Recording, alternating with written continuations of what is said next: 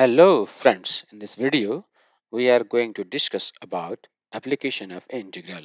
We already know that integral can be applied to compute arc length, area of curves, probability, surface area. In this video we are particularly focusing on computing volume of solid objects using integrals. And here we will be focusing on various methods like cross-section method, disk method, washer method and shell method. We know that area is the numerical measure of two-dimensional region. Similarly, volume is the numerical measure of a three-dimensional solid. For example, the volume of a cuboid, which is L into B into H. Volume of a sphere, which is 4 by 3 pi r cube. Volume of a cone, which is 1 by 3 pi r square h. And volume of pyramid, which is one third base area into height. These formulas were derived using geometry alone. All these formulas can be obtained by using integration. So in this video, we are discussing on how to compute such volume using integration. There are two common approaches of computing volume of objects using integral. These are calculating volumes using methods of cross-section, which is also called slicing method. And under the cross-section method, there are two more types. They are called disk method and washer method. And the another approach is cell method. So in this video, we will be focusing on cross-section methods only. And in the next video, we will be discussing about disk, washer, and shell method. We know we can determine the volume of solid by integrating a cross section. This is about getting the volume of solids by cross section times height of the solid objects. For example, we are already familiar with the volume of a cylinder where we use the formula base area into height. In this case, the base area means the area of cross section. We have also computed the volume of cuboid in which we use the formula base area into height. Base area in this case means the cross section area. So basically speaking, volume is the base area into height, which we are familiar with. The same concept we are going to apply when we use the integration to compute the volume, means the base area into height. While talking about the method of cross sections, the cross section can be rectangle or a square, and we slice all the cross sections across the line and we add it all together to get the volume. The cross sections can be a circle, which we will collect together along a line, and then we will get the volume. The cross section can be a triangle. We will collect all such cross sections and get the volume. We know that the cross sections can be squares, rectangles, triangles, semicircles, circles, or any other shapes. For example, a square, a circle, a triangle, and it can be any other shapes as well. We do this by slicing the solid into pieces, which we call it cross sections, and then estimating the volume of each slice, each cross sections, and then adding these estimated volumes together to get the volume of a solid. So in the first picture, we will collect all such cross sections along the x-axis. In the second, we do the similar things. In the third, we do the similar things. But you must notice that the slice must be parallel to one another. The cross section must be parallel to one another. So, given the cross section area A of a solid within the interval A and B, the cross sections are perpendicular to x-axis, then the volume of the solid is integration over A to B area times dx. Here, dx means it is a kind of thickness along the height of the object or along the length of the object. In this picture, we are collecting all the discs along x-axis. In the second picture, we are collecting all the discs along y-axis. So in the first picture, we will integrate the base area with respect to x. In the second picture, we will integrate the base area with respect to y. So let us talk about definition. Suppose fx is a continuous function on the interval a and let ax be the area of cross section bounded by the definition of fx, then the volume equals to integration over a to b ax times dx. You can see that when we slide the cross section, then it will be like a 3D object, and when we slice it all together, it will be a solid. When we collect all such cross sections, it will give the volume of the object. We will first compute the cross section area, then we will collect all such cross sections along the given line, and then we will get the volume of the object.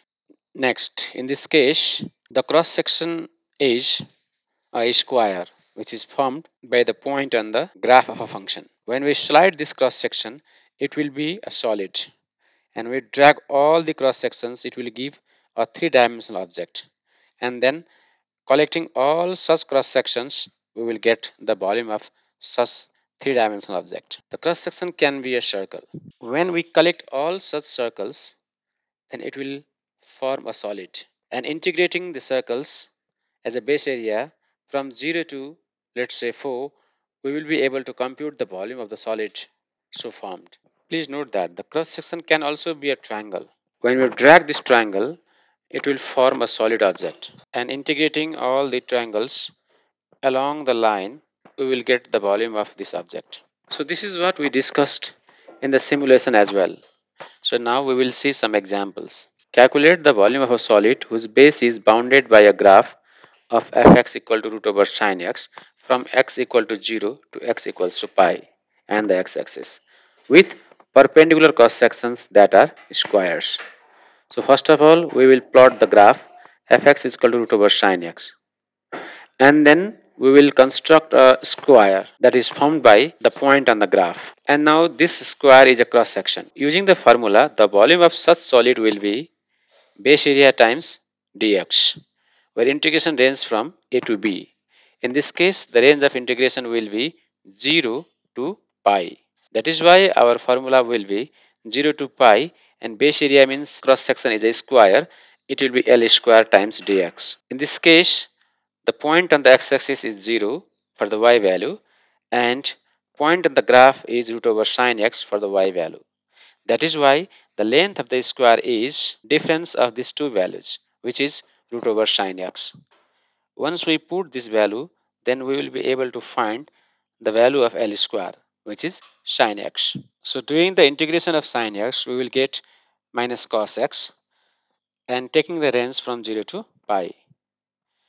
Then we will get the value minus times cos pi minus cos 0, and cos pi is minus 1 and cos 0 is 1, and therefore the volume of the object so formed is 2 cubic unit. Let us see another example as well. Find the volume of a solid whose base is bounded by the graph of a function x square plus y square equals to 9 with perpendicular cross sections that are equilateral triangles. In this case, the graph is a circle, and so using the formula, we know that volume is equal to integration a to b, base area means area of cross section into height. Here the range of a and b is minus 3 to 3 because the equation of the circle x square plus y square equal to 9 gives the center at the origin and its radius is 3. That is why the range of the integration is 3 unit left to the origin and 3 unit right to the origin. That is why it is minus 3 to plus 3. So the range of integration will be minus 3 to 3 times area of cross section into dx. Here the so formed cross section is equilateral triangle. That is why its area is root 3 a square by 4, where a is the length of the side of the triangle.